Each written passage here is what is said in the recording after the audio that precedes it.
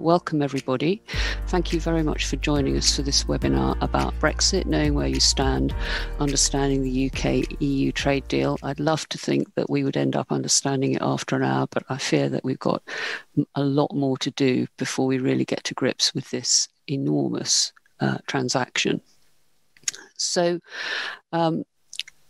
I'm Ros Kellaway. I'm the Global Co-Chair of Evershed's EU Competition and Trade team with particular responsibility for the firm's work in relation to Brexit. We've got a great panel today. I'm going to introduce the panel particularly as we go into the panel session. I'm going to start with an overview, and you can submit questions and answers through the box at the bottom of the screen. We've already had over 60 questions submitted before the webinar, so our chance of getting through everybody's question, I'm afraid, is rather small, but we will put up the answers to all the questions on the Brexit Hub, and the session will be recorded, so you will be able to hear it again or send it to other people afterwards if you want to. Okay, next slide, please. So this is the panel today. Whiz through that. We'll come back to it, I'm sure. This is what I'm going to cover.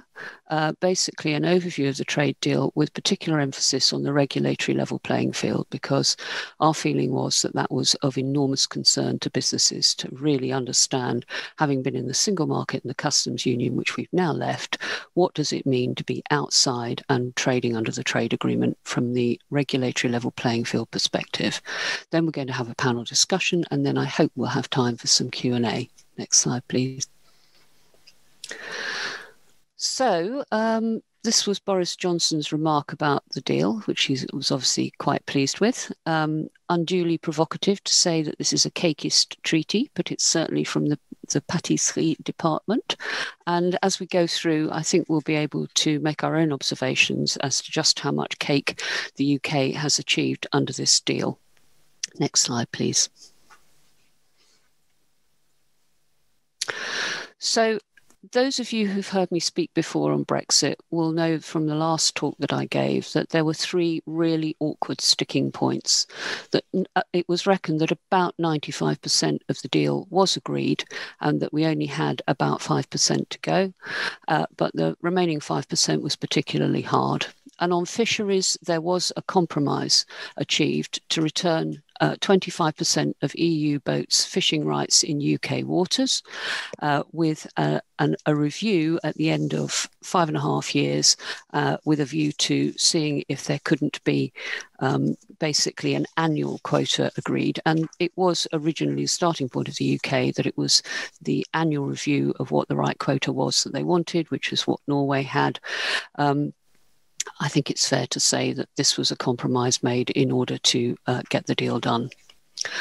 Then on governance, the EU always wanted a single framework. The UK didn't, and then they put forward a number of separate frameworks.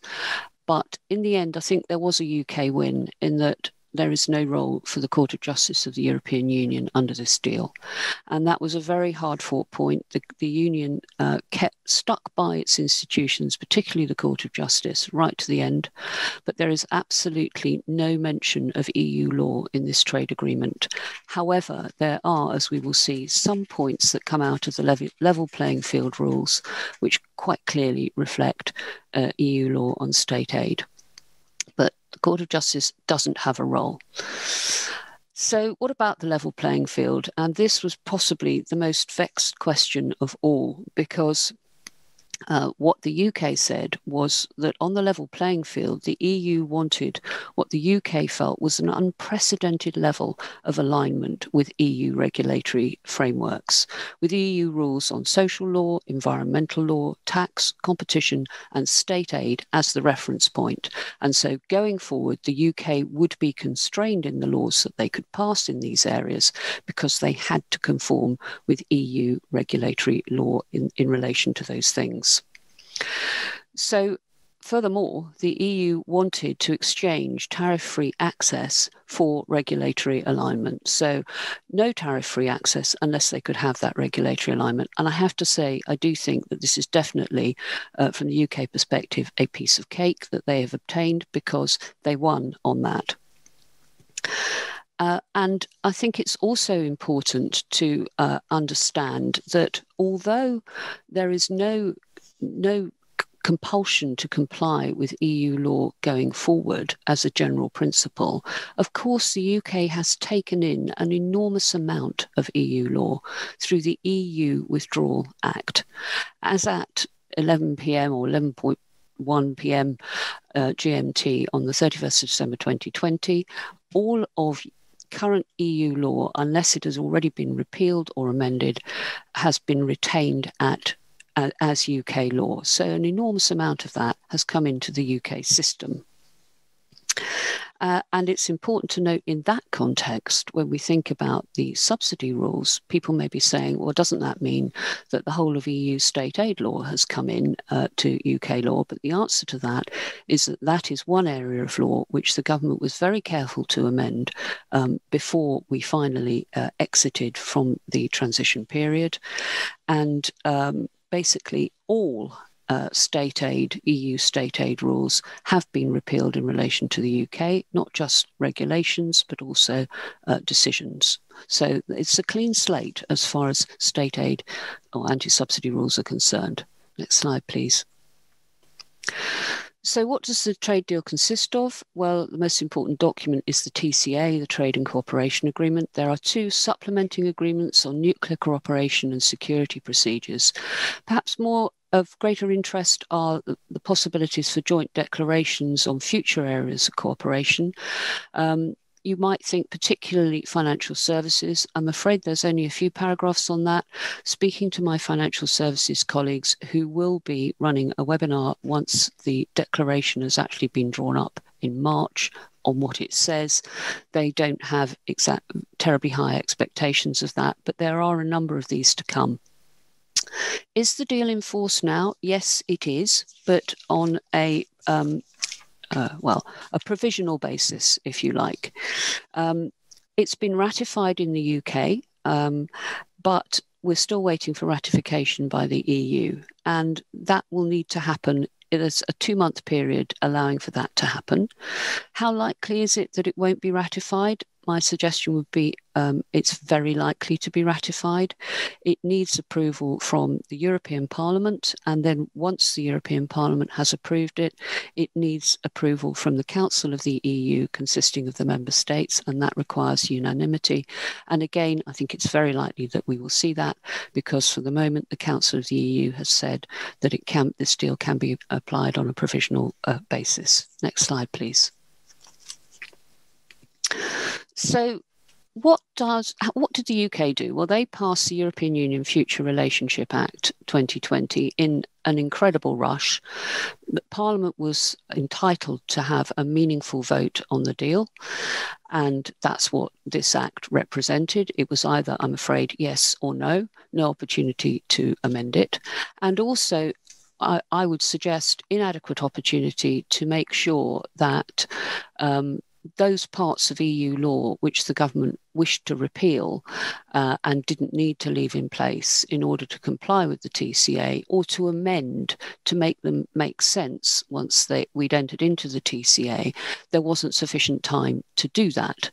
And so Section 29 to Section 33, those are the sections of the Act that I would recommend that you have a really good look at, because Section 29 provides for existing domestic law to have effect with such modifications as are required for the purposes of implementing in that law the TCA or the Security of Classified Information Agreement. So it's a sort of modifying section which doesn't specify how domestic law should be modified, but clearly if there is litigation and that relates to how domestic law applies in the light of the obligations in the TCA, Section 29 is saying domestic law must be modified.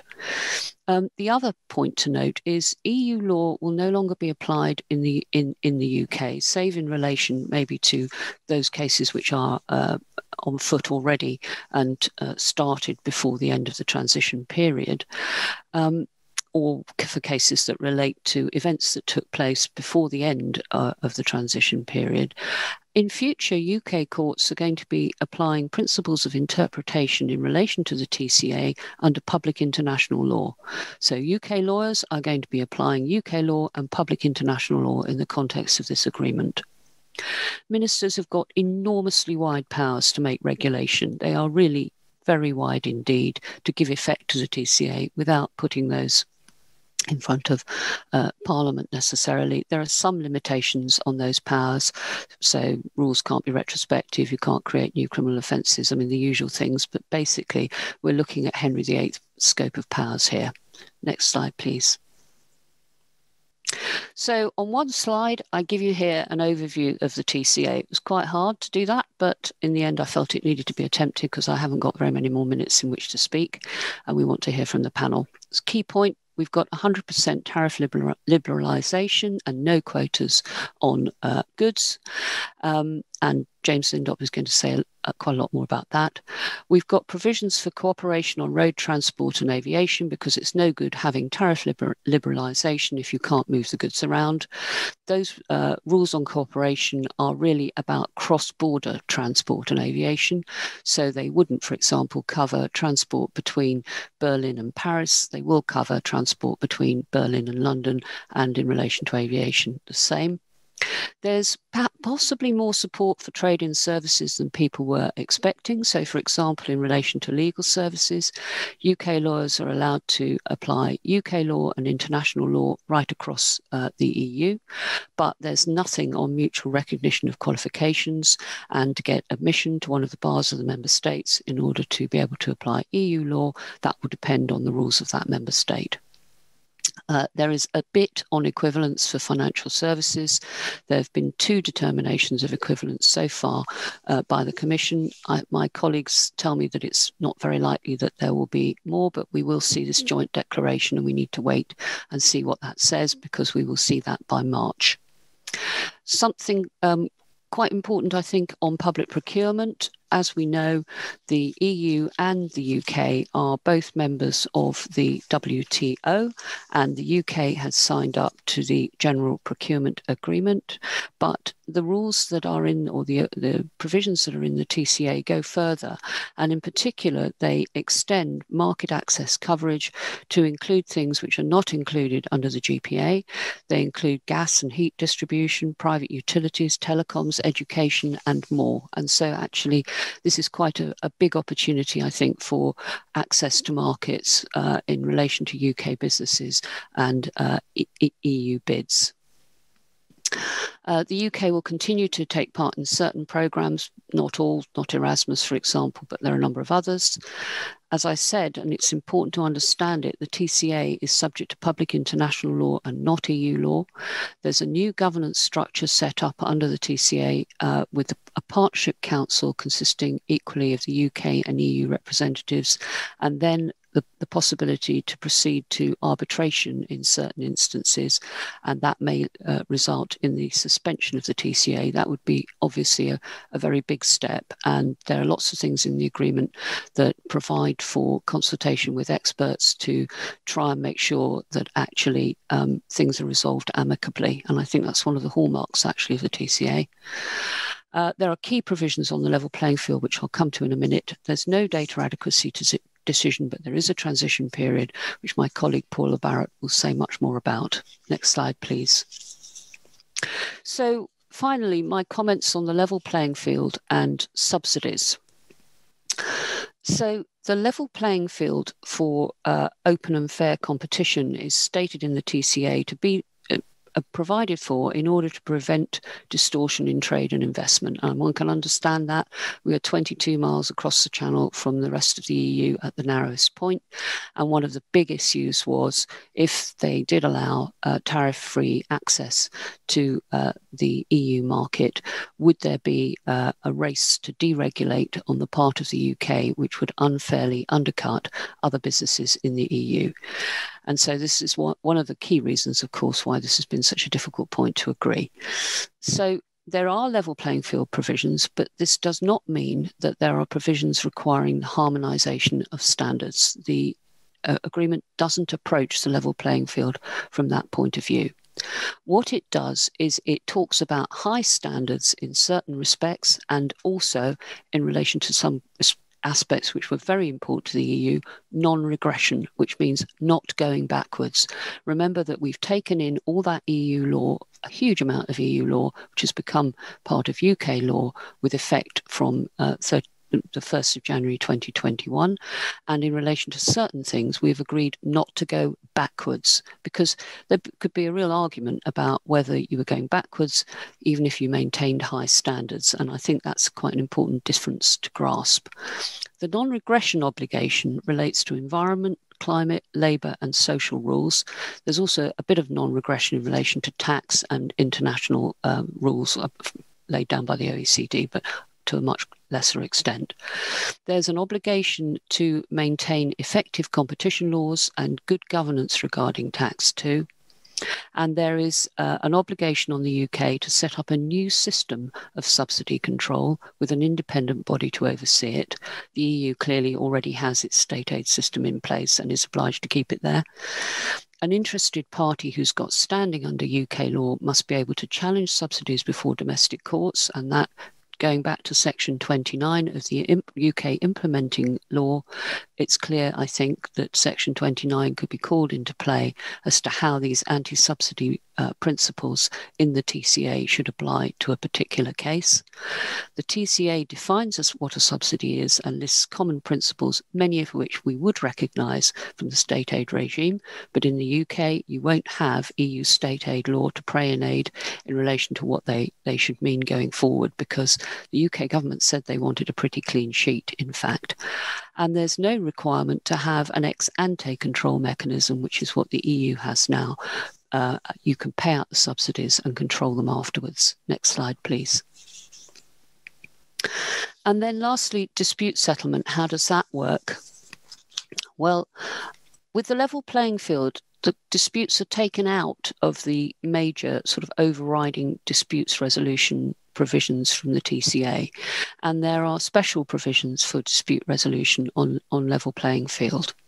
And disputes are designed to be resolved through consultation, because really, ideally, we want settlements of problems, recourse to a panel of experts, and then ultimately potentially temporary remedies, including rebalancing countermeasures if there are material impacts on trade or investment. But those must be proportionate, and they must be necessary in order to redress the harm that's been caused by the infringement of the level playing field rules. There's a specific dispute settlement set of provisions for subsidies, and just note that there isn't any arbitration between the EU and the UK on specific subsidies which have been granted. The intention very clearly is that subsidies should be regulated domestically. So that's what I wanted to cover. I know it's a bit of a cook's tour, but we will be doing future webinars on a number of aspects of what I've said. And I think I'd like to turn now to the panel discussion. And I'm going to start by asking my colleague, Audrey Elliott, who is a partner in our firm and the head of the firm's Global Mobility and Business Immigration team, some questions. So, Audrey, I'd like to ask you, please, my first question is, the rights of citizens post-Brexit were covered very comprehensively in the withdrawal agreement, which has already, of course, been concluded. Does the trade agreement change or add to any of the terms that were in the withdrawal agreement? Thank you, Ros, and good afternoon, everybody. Yeah, I think it's fair to say that we did know about the challenges that leaving Europe and the loss of the flexibility and fluidity that free movement gave to us from a people perspective. We've known about that for some time, and in simple terms, it obviously means we've got hard borders, where in the past we haven't. And we've had behaviours in place and a process for thinking about how we deal with these borders for some time, obviously in relation to non-EU nationals. And leaving EU obviously requires us to think more carefully about immigration for EU nationals as well. So what the withdrawal agreement did was provide protection for those that were either resident in the UK or for UK nationals resident in Europe before the end of the transition period, so the end of last year, or importantly, those that had a pattern of travel, of working in particular in another member state, again, before the end of last year. So the withdrawal agreement effectively separates European nationals and UK nationals into two categories: those that kind of got the foot in the door before the end of last year, and those that haven't yet started that pattern of behaviour. So for individuals that are not covered by the withdrawal agreement and don't have that protection, we're looking at basically three questions. And first of all, do they need a visa to do the activities they want to do, either in the UK or in Europe? And for that, we're looking at assessment of the business visit activities, because there is quite a lot of activities that are work related that you can do in the UK or in Europe without getting a work visa. And obviously that's the easiest route to follow. If the individual is doing activities outside of that remit, the permitted activities as a visitor, then we're looking at, is there a visa route that's open to them? And I say, is there a visa route? Because sometimes there isn't a visa route that is appropriate for a particular role, because there are quite often qualification requirements or salary requirements. So I'm always keen to say there isn't always a let's get a visa, it's is there a visa? And even if there is a visa route, the third question, and it's an important one, is it palatable? Immigration and visa applications come with time, cost, admin, and employers need to think about whether or not that's an activity they want to get involved in. So that was all done in the withdrawal agreement. The trade agreement did bring us two limited but welcome changes. The first was to expand that definition of business visit. Not much, and we've now got market research within the definition of the type of work that been carried out without a visa. And the second change relates to an expansion of the international agreement worker, which is a temporary visa to come to the UK. And this now covers contractual services suppliers and independent professionals. So where a British company, a UK company is contracting with a European company for the supply of services that requires contractors to come to the UK, this new route, or the expansion of this Tier 5 route, may be an option. I would say it with a word of caution, though, because it is quite a complex route and comes with a lot of criteria around the type of services that are being provided, and also the qualifications, etc., of the individual contractor. So it's there, it was given to us by the trade agreement, but is not a total panacea for this type of activity. Okay, thank you very much, Audrey. So could I ask a practical question which reflects the question that I think a client sent in? What's the situation for a company with a head office in Paris with French employees but with teams in the UK? What should they be thinking about? So first of all, and with all these scenarios and with any international travel now between the UK and Europe, it's thinking about immigration. It has to be front of mind. We need to stop thinking about we just get on the train or get on the plane and we don't need to think about visas.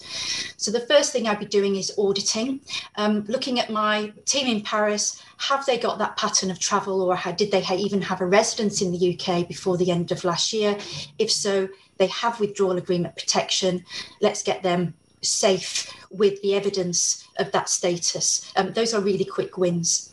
For new travellers, I'm going to be looking at my three questions. Do they need a visa? And in the scenario you describe, where we've got a French national coming into the UK to manage their team in the UK, I would say that is definitely activity that would require some sort of work visa. So the head office will be looking at either a skilled worker visa under the new route that the UK has built for EU nationals coming to the UK, or whether or not there's an intercompany transfer visa that could be obtained. And then thinking about the timing and the cost of that and being planned for the next trip. Okay, great. Thank you. So what are your top tips in terms of planning? So I'd be thinking about creating the awareness of the fact that there are now these immigration considerations to be thought about, generating some internal champions. On a more practical level, I'd probably be thinking about giving those EU-wide jobs to EU nationals, not particularly palatable for UK workforce, but it's going to be infinitely easier for pan-European roles to be carried out by EU nationals, or by UK nationals who are resident in Europe, because the treaty still gives them rights as third country nationals. Okay. Sorry. No, go ahead. The final one, just thinking about in the jurisdictions where you carry out activities, looking at what the immigration regimes are and thinking about doing the registration process that may be necessary to support a visa. Okay, that's helpful. And if you're what about a UK business who relies on specialist contracts from the EU? What's their position? Yeah, so again, thinking about immigration, just because we've got a contract with a European country doesn't mean that the contractors can come into the UK without thinking about visas. They may also have withdrawal agreement protection if they've been doing that work before the end of last year. But apart from that, we're probably looking at that international agreement worker that I mentioned at the outset. Okay, great. Thank you very much. All right, so I'm going to turn now to Paula Barrett, Global Co-Chair of Data Privacy and Data Security. Paula, you're in the hot seat here. There was a lot of focus on an adequacy decision. And, I've heard people say, oh, we've got it now because, that's what the TCA says. Actually, can you tell us what deal was reached on data transfers? Yes, not quite an adequacy decision. So what we've ended up with is a grace period, really. The process for evaluating whether the UK meets the standards of adequacy is still underway. And what they've done is given the European Commission and indeed the rest of us a bit of a breathing space to allow that process to conclude. So for the next 4 months, there is a grace period. It automatically renews for a further 2. There's a quid pro quo in here, which is that in essence, the UK regime is in a bit of a standstill during that time. No changes to our regime as it was at the 31st of December. That had some knock-on effects potentially in relation to the granting of new binding corporate rules, etc. But I think in reality, any changes, if the government is so minded to do so, will be something they'll be thinking about for longer than a few months. So there's going to be some leeway as to whether we'll get an adequacy decision. I think that is still all to be played for. It is not a given. There's some complications because of the decision in the Schrems case in particular and other cases at the back end of last year that mean that transfers relying on things like standard corporate rules and are more complicated, but also actually the way in which adequacy is looked at would appear to be that much stricter. So there's a good reason why it is taking a longer period of time. I don't think we can say it is a given that we will get an adequacy decision. So that does mean, as we'll maybe come on to, that actually there are some sensible steps that businesses ought to be taking to put themselves in a good position if we do not get an adequacy decision. Okay, well, I'm going to ask you about that in a minute. Okay. My next question is, are there other key points on data protection or data sharing in the agreement apart from adequacy? Yes. There's quite a lot of references to data, personal data, open data, so freedom of information type data, cybersecurity provisions. So there's quite a lot in there. For the purposes of today, I'm going to focus on a couple of things that are more broadly relevant. The first being that in the context of a standard level playing field, there are statements in there about direct marketing and the context in particular of digital services. These are really a reiteration of what we have already. So in essence saying that if you're going to send direct marketing by email, by SMS, that is going to be still a consent-based regime, albeit that if you're an existing customer, then an opt-out could be relied upon. Now, that's pretty much what we have now. So it's a status quo position, really. And then the other reference is in relation to data localization. And that, again, is about level playing fields that, in essence, no party will introduce requirements that create data localization, i.e. you have to keep your server or your data in a particular location. And that's a theme we're seeing, obviously, across the world at the moment, which does have some strong competition implications. So those are the two things I'd call out. Other provisions, as I say, related, which are more maybe sectoral specific. So things, for example, about the exchange of passenger information, the sharing for cybersecurity protection, the sharing for law enforcement purposes. So there is more in there, but that tends to be, it's more of a state-based sharing that's contemplated in those provisions. Okay, that's great. Thank you. And what should businesses be doing now?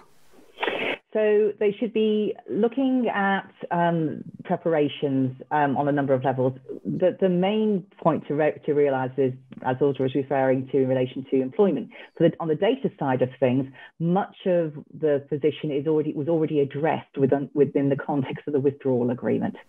So here we are now in January. We now are outside of the GDPR per se. What we have is the UK GDPR. We also have the Data Protection Act 2018. We have, in essence, GDPR as absorbed into UK law as it was at the 31st of December. So in essence, they should be cracking on with what was already known to us prior to the end of December, i.e. have you appointed EU representatives? Have you appointed UK representatives where those are needed? Have you updated all of your documentation so you've got the right legal references, and perhaps also dealing with transfers as well? Have you updated your breach response to contemplate you're going to have maybe ICO to notify, not just an EU lead authority? So those things to be getting on with, and then importantly, I'd reiterate, to deal with transfers. I strongly discourage people to actually leave it as a bet as to whether or not we're going to have adequacy. Far better you invest the time, and I'm afraid, yes, effort, to have something in place rather than bet on it being an adequacy decision at this point. Okay, that's really, really helpful. Thank you. Okay, so I'm going to turn to you, James Lindop, who is our head of trade. And I'm going to start, James, by asking you, what are the 4 must-know points that businesses should be aware of in respect of trade? Sure. Good afternoon, everyone. Well, I think the top of the list has to be in relation to tariffs and quotas, and we'll all be well aware that this is one of the things that businesses were really waiting to hear as to what would happen in terms of the agreement. And as Ros mentioned at the start of the presentation, we've now got a situation where provided, and this is really important, provided rules of origin are satisfied, the movement of goods between the UK and the EU will be tariff and quota free. And this is a win for the UK government. They've made a strong point of that in all of their guidance. This is the first time the EU has agreed to zero tariff, zero quota deal right from the outset. Normally it's a ratcheted mechanism up to a high level of goods, but not necessarily all goods. So I think that's the first point. However, there is, of course, in any free trade agreement, always the possibility of tariffs to be imposed by either party in certain situations. So there could be tariffs imposed through anti-dumping measures, anti-subsidy measures, or other safeguard measures in line with WTO requirements. So just to be aware of those. And importantly, another point I just wanted to make in relation to tariffs is that, as Ros mentioned at the outset, the concept of a level playing field was a very contentious point during the negotiations. And actually, both parties have the right to determine their own laws subject to the broad constraints of the agreement, which is a pretty vague parameter. But as a result, where there are divergencies which impact on trade or investment, there's this rebalancing mechanism which allows either party to impose certain measure or countermeasures where they think their interests are being harmed in some way. So where a party feels it's being injured, then it can implement unilateral, temporary but proportionate countermeasures to counter that and try and rebalance the playing field. So that's one element. The other element, and is a broader point on this rebalancing mechanism, is that if these measures are implemented frequently, then either side can trigger a review of the relevant provisions and trade aspects of the TCA to ensure that an appropriate balance is restored by amendment of the TCA. And this is really quite an unusual provision. So that's in relation to tariffs and quotas. I think the second point is definitely on origin, and there have been a lot of questions in relation to origin. It is an area, a complex area, and businesses do find it difficult to comply with, particularly where they're not used to third country trade. And if we just move on to the diagram, Imi. I've tried to put this in a simplified format, and it is very simplistic for the purposes of this webinar, but hopefully will allow you just a visual representation of some of the ways in which origin can be satisfied. So as I referred to, we're talking about free trade, so trade of goods without any tariffs, but only where origin status has been satisfied. Can goods qualify from this preferential zero rate treatment? And there are a number of ways in which you can satisfy origin. So the first one is in relation to whether the goods are wholly obtained. So what we're talking about there is whether the product in question has been extracted from the sea or is being grown on the land of either party. The second way in which you can satisfy origin is if they are produced, the product is produced exclusively from materials that are wholly obtained in one of the parties. Or the third way, and this is the third way in relation to the TCA, I should say, these are the three methods of origin satisfaction under the TCA. If they incorporate non-originating materials meeting certain product-specific requirements, and these are set out in the annex to the TCA. These product-specific requirements themselves comprise of three elements in relation to the TCA. So the first is that the product in question has to change its tariff classification, which means that the final goods cannot have the same tariff classification as any of the non-originating material used to make them. So there has to be a change in classification code. The second thing is that there's a specific process has taken place in order to get to a originating status. So there's a chemical or biotechnological process that's taken place. And the final one is the value added rule, which effectively sets a limit on the value of non-originating materials above which the final product cannot be considered to be originating. And this is typically set at a percentage of the X works value of the final product. And I'm just going to use this as a point to pick up a question that's actually raised already, which is in relation to the specific rule of origin for motor cars and motor vehicles, because this is the relevant one. So the TCA says that at least 55% of the materials making up a car must originate in either the UK or EU, so only gives a 45% non-originating threshold. Which is, that's quite high. Quite low in terms of the actual percentages. Now, but what happens if you don't satisfy one of these rules? Well, there are a number of ways in which, or two ways, in fact, in which you can still get over the threshold. The agreement provides for something called bilateral accumulation, which effectively means that EU materials and processes used in UK production and UK materials used in EU production can count towards the originating calculations. So just to put that into an example, if the relevant rule of origin states there's a minimum of 40% domestic value added and the UK contribution is, let's say, 30%, and the EU imports contribute 30%, then bilateral accumulation means the EU's input can be included in the calculation of domestic content, so giving 60% and therefore being able to satisfy the origin requirement. So that's very helpful and is there to facilitate trade between the EU and the UK. But what it doesn't do is allow materials originating in any other third countries to count towards the originating calculations as they would in diagonal or full accumulation. So, and I think this is what the government was really aiming for, but this means that effectively under bilateral, any material sourced in a third country, irrespective of whether the EU or the UK independently has a free trade agreement, that cannot count towards the origin calculations. This is something that businesses who import products and incorporate them into final products will really need to consider and look at in the future.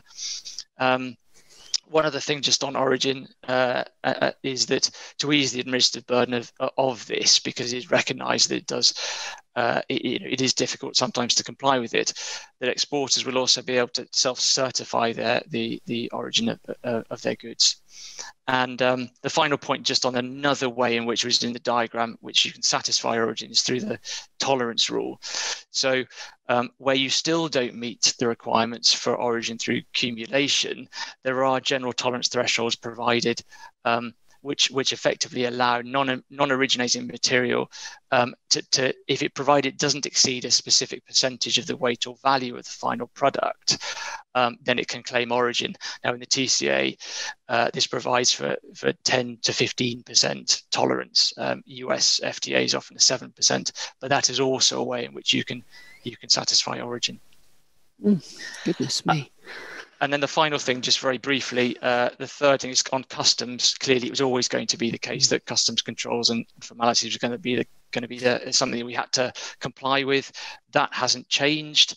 We'll still need to comply with all of those. The one point to make is that a key component of the TCA is mutual recognition of trusted trader and authorized economic operator status. And businesses that have got that, as we've said, always said in relation to preparing for our exit from the EU, is that they will benefit from customs, moving goods through customs, and the customs process and operations will be simplified for those operators who've got that.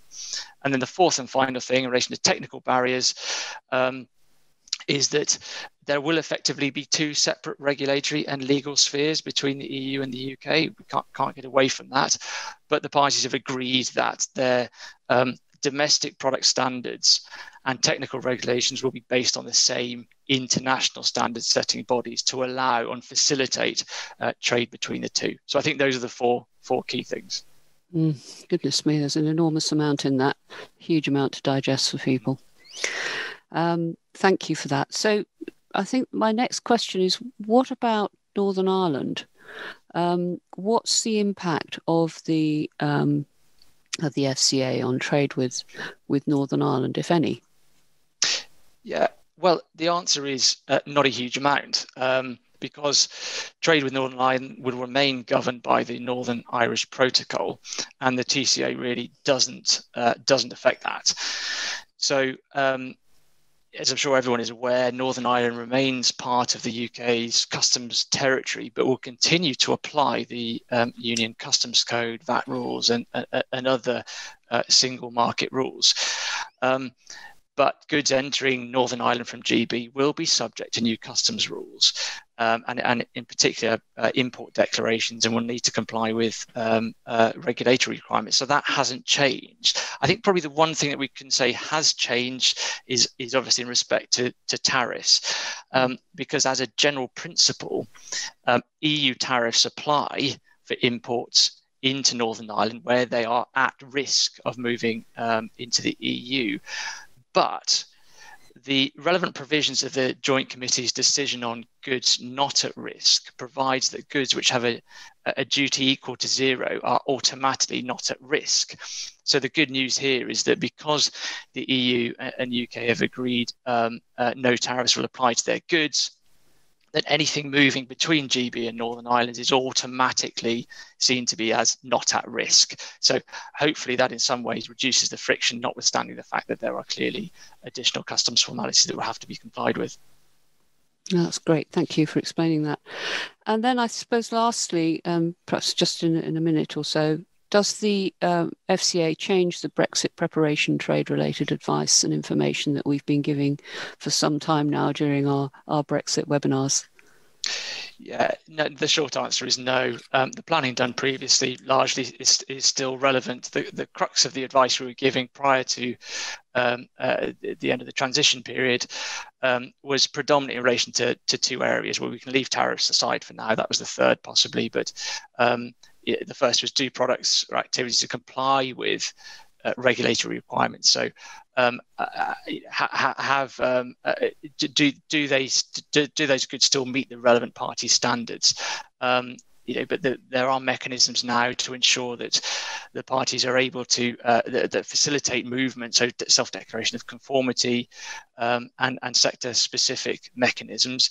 And the UK has gone further in allowing transition periods for compliance with UK standards for EU goods coming over. So in relation to changes to UK CA marking from EU CE marking and that sort of thing. And the other point was in relation to whether businesses have the necessary actors in order to legally and practically fulfil customs formalities. So do you have, for the purpose of importing, do you have an EU business or an EU established customs agent allowing you to import into the EU, and same for the UK? This is all still relevant. So really nothing has changed on that front. I think the one thing that does help is the government is obviously allowing a transition period in relation to certain aspects of customs as well. So there's a temporary relief so far as making declarations and paying duties is concerned. And so, there are other ways in which the EU and the UK are helping to facilitate this transition into the new order, if you like. So I think the short answer really is no, nothing's changed. Okay, thank you very much. All right, so I'm going to turn to Rob McNabb now, who's a partner in our construction practice specialising in energy infrastructure projects, to ask you, Rob, a few questions about what's in the FCA about energy. What are the principles that have been agreed between the EU and the UK in the energy sector? For us, I think the first part to answering that question is to understand what no longer applies. And as of the 1st of January, a lot of the regulatory framework that dealt with energy has been removed from the UK. So the UK is no longer part of the EU's internal energy market, although Northern Ireland does remain within that system. So that's the market that essentially helps ensure security of supply of gas, electricity and oil via interconnectors between the EU and the UK. The UK has left the joint action against climate change. It's left the EU's emission trading scheme, and it's left the European Atomic Energy Community. So a lot of the regulation has fallen away. And that's been replaced by a framework for future cooperation in relation to energy. And so the trade agreement really, it sets out three kind of fairly clear objectives in terms of how we want to move forward in relation to energy. Those objectives being, first of all, to facilitate trade and investment, both of energy itself, but also in relation to the raw materials used to generate energy, so oil and gas being the most obvious example. It's intended to ensure security of supply, and this point features quite heavily to continue the fight against climate change. So those objectives are dealt with either by way of certain agreed principles, which are set out in the agreement, or by an intent to enter into new agreements in the future. So the UK can now pursue its own policy objectives when it comes to energy. It can secure its own supplies of energy. It can set its own targets in terms of fighting climate change, subject to certain principles that are set out in the agreement. And briefly, those are that there will be reciprocal, non-discriminatory access to each other's energy transport infrastructure. Likewise, in terms of access to each other's markets. But on that point, I think it's important to note that doesn't mean that the UK or the EU can't set their own subsidies. Subsidies can be set, but they just need to have equal access for both the EU and the UK market participants. So, for example, the UK's current contract for difference regime can continue and is unaffected by the trade agreement. There is a prohibition now on export restrictions and dual pricing. And in relation to climate change, whilst that will now be completely within the UK's gift in terms of its targets and how it goes about achieving them, there is a restatement by both sides in relation to climate change, so that the 2015 Paris Agreement has been restated, and that will continue. And there's also a reciprocal commitment on both sides to achieve carbon neutrality by 2050.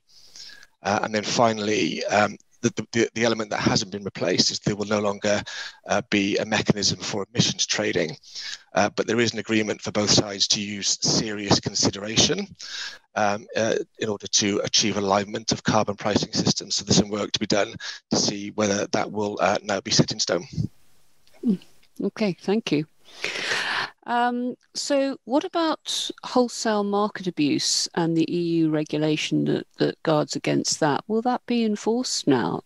We've come to the end of the transition period. Not in the UK, no. So REMIT, which is the EU-wide regulation that protects against wholesale market abuse, won't apply in the UK, and those powers will now devolve to Ofgem.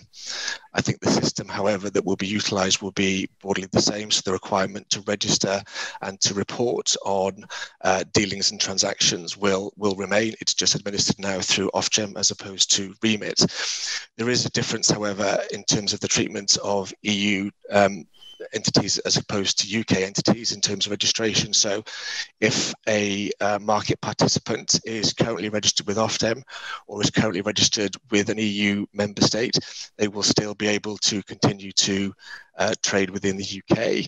In reverse, however, if a UK entity is registered with Ofgem and they want to trade within the EU, they will now need to re-register with an EU member state country in order to do so. Okay. And what about interconnectors? Because we rely on access to the single energy, the EU energy market through interconnectors, as I understand it. What's going to happen to cross-border trading across interconnectors? Yeah, good question. We get 10% of our power via those sources, so obviously very important in terms of keeping the lights on and so on.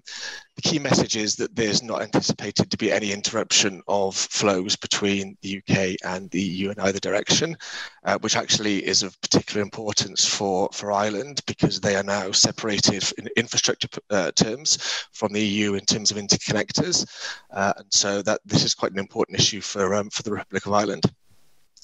So what the trade agreement does is it provides for the parties to take steps to put a new agreement in place to regulate all of this. So we don't have that detail at the moment. The main principle, however, is set out, and that is a principle of equivalence in both directions. What the agreement does do, however, is it sets an interim arrangement, which is a cost-use-based mechanism for the utilisation of interconnectors in both directions. So I think, as I said, there's no anticipation at the moment that there will be any interruptions of flows or pricing changes as a result of this, but there is some work to be done in order to set the long-term relationship. Okay, that's great. Thank you very much, Rob. And then lastly, I'm going to turn to my partner, Dan Roskis, who is the partner in charge of competition, EU and trade in Paris.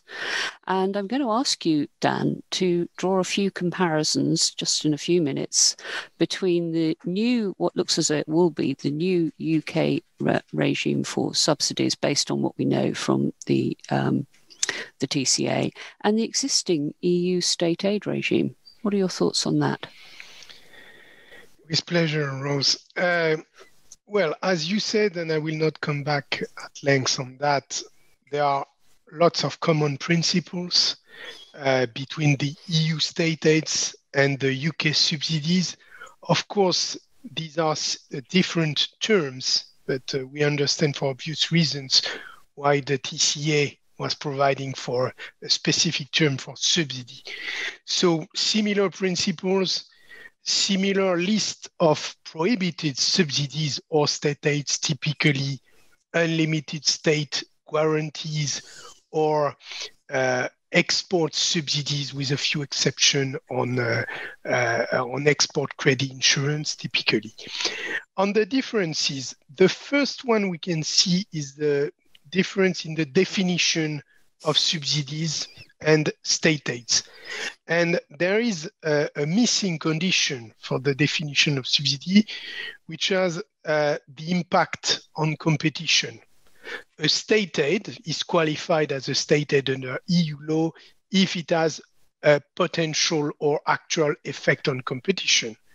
Subsidies, in the definition, you cannot find that requirement, meaning that if you go to court or defend or challenge a UK subsidy, you do not have to show that it has an impact on competition. Rather, the TCA provides that subsidies to qualify as UK subsidies in the meaning of the TCA should have a potential or actual effect on investment and or trade between the EU and the UK. And that's the main difference. That being said, a UK subsidy is still a specific measure benefiting to one company or a group of companies, and another condition, it has to grant an economic advantage.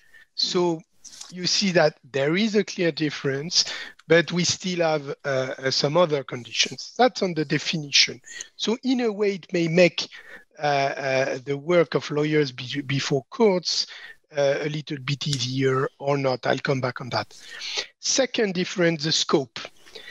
Typically, subsidies to the audiovisual sector are out of the new regime under the TCA.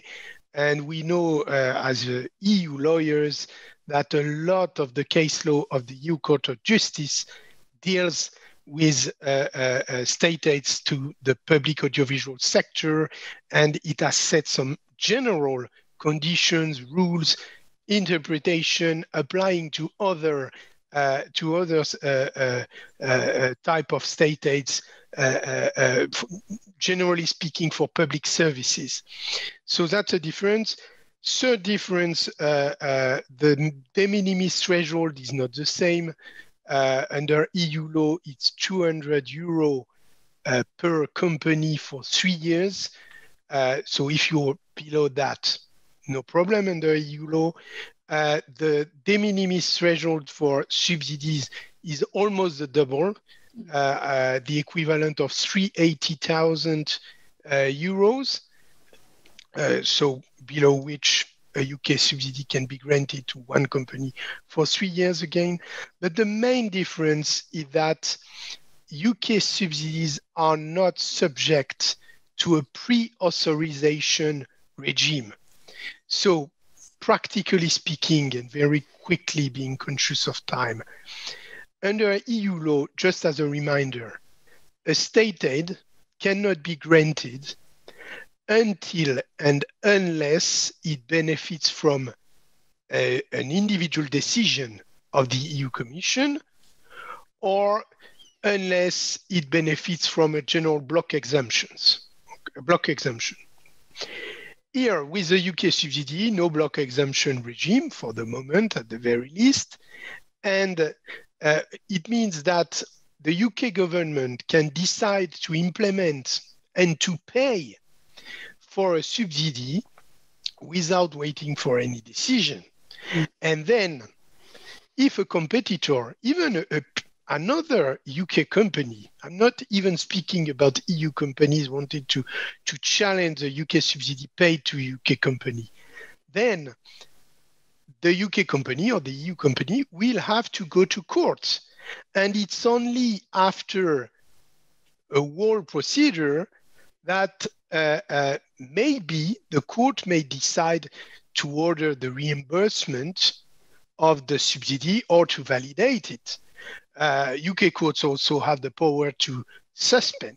So it's a very important difference. And as I wanted to be practical, it brings some legal uncertainty. And not only for EU companies willing to challenge, or even UK companies, but for the beneficiary of the measure, because if within a short time period, the subsidy is challenged before a court, you will have to wait until the end of the procedure to be fully safe that you will not have to reimburse and eventually pay damages. So that's about the main differences. Okay, well, that's great. Thank you very much for bringing that out. And I know we are coming up to the hour. I'm going to keep going. I've got one more point that I want to ask Dan, and then I'm going to turn to a few of the questions. So do stay with us if you would like to hear those. We won't be able to answer them all. In addition to the 60 that arrived before the webinar, we have another 42 which have come in. So we're going to be kept busy drafting answers to those, and we will post them on the hub. Don't worry, they will be there. So my last question to you, Dan, is a much higher level question, really, as we discussed, and that's on your perspective, based as you are still in the EU, what do you feel about the future implementation of the UK-EU TCA? What's your feeling generally about the nature of the agreement that's been struck? Well, it's clearly a compromise. And my feeling actually is that each party wanted to reach the agreement, okay, in spite of declaration in the press or threats about the no deal. So it's a compromise. We needed to have a deal, and not only because of the impact on the UK economy, but also on EU companies. And I'm thinking about sectors like aeronautical sector, automotive sector, but also food and pharmaceuticals. So clearly it's a compromise. You can read it. I mean, terms are quite balanced. We have common concepts, etc. That being said, you've asked me about the future. I do not have any crystal ball, okay?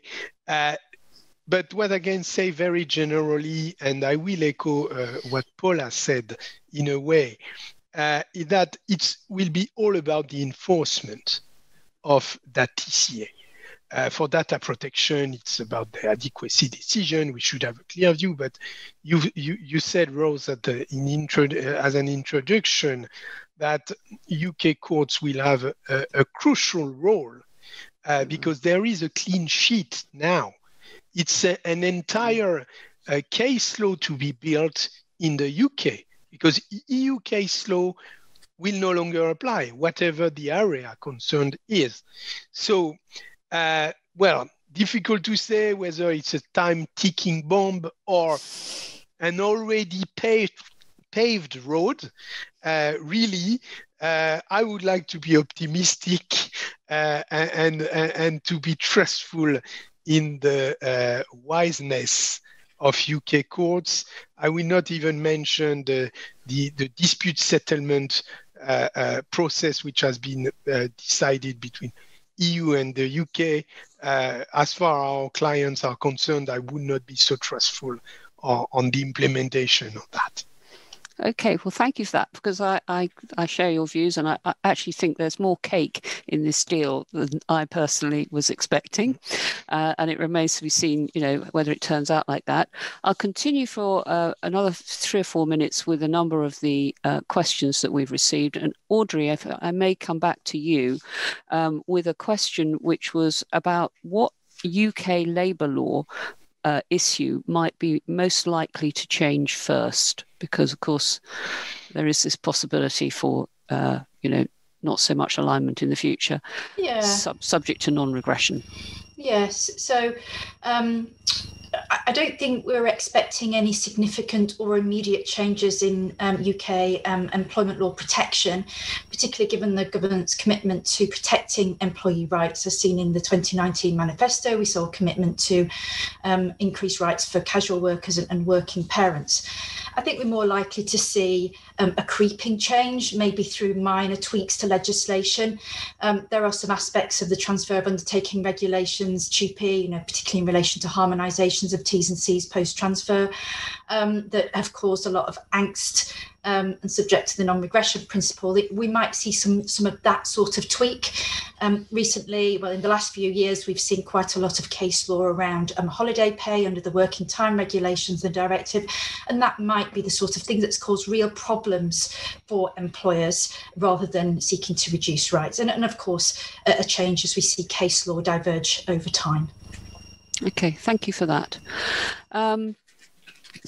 Paula, I'm just going to come back to you. I'm going to draw it to a close in a minute or two, but I think data adequacy is a huge focus for the client's questions, both before and during the webinar. Can I just ask you, do you really think it's realistic that there'll be an adequacy decision for the UK within the next 6 months? Let me get my crystal ball, because I think it is it's looking a bit foggy, if I'm honest. I think it is something where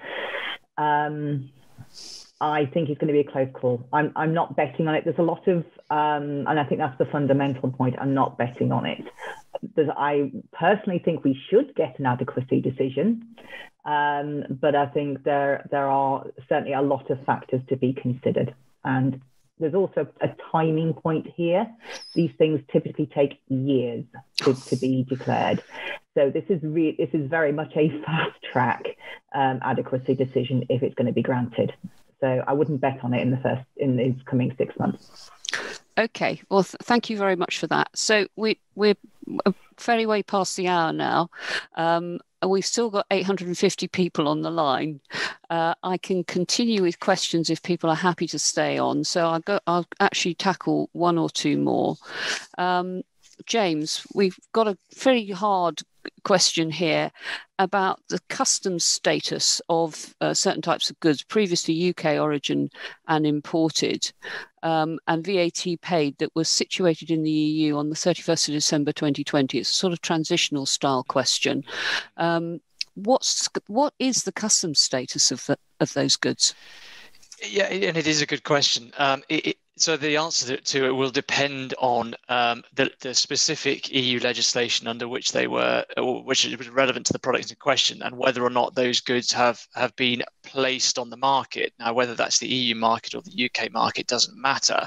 But if you satisfy that requirement of them having been placed on the market, then they can circulate freely, in the EU or the UK. Now, often, just to give you one example, and it is legislation specific, in relation to some goods, you're able to say they've been placed on the market where there is an offer or an agreement between the parties, and the stage of manufacture for the product has been completed, and then you are able to satisfy that requirement. So provided you're able to do that, and just, as I said, depending on the specific legislation, then there's no reason why they cannot move freely still, even though we've left. Okay, well, I think we're going to need a lot of trade and customs and rules of origin advice following this TCA. Okay, well, at that point, as we're coming up to 10 past the hour, I feel I've held you all long enough, but we will thank you very much for joining us. We've had a phenomenal number of people attend this webinar and stay with us right the way through. Thank you for that. And of course, there will be a recording of it. Please refer to the Brexit Hub. We've got quite a lot of future events coming up on this subject, and we hope that you will join us for those, and also, of course, to see the answer to the 100+ questions that we've received. So on that note, I wish you all a good afternoon. Thank you very much for joining in.